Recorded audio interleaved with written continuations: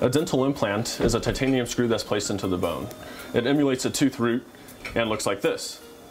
If you're missing one tooth, a dental implant acts as a one-tooth solution for a single tooth problem.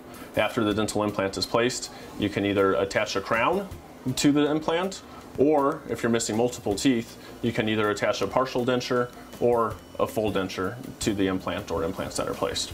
To make this process easier for you, we've incorporated a couple pieces of technology which will help us do so. First off, the cone beam 3D X-ray helps us see all of your facial structures and helps us plan exactly where the implant is going. Once it comes time to restore the implant, we use our CEREC machine, which is our crown making machine, which we're able to do so in office. We uncover the implant with a laser, and then we're able to attach the crown on top of the implant the same day. A few months ago, we dropped the implant price by about $2,500 to make this more affordable for our patients. And to make things even easier, what we've done is bundled the implant, the abutment, and the crown, the three components, into a simplified price of $25.99. So if you're interested in dental implants, feel free to either swing by the office at Twin Aspen Dental Center or give us a call at 841-7466. Thanks.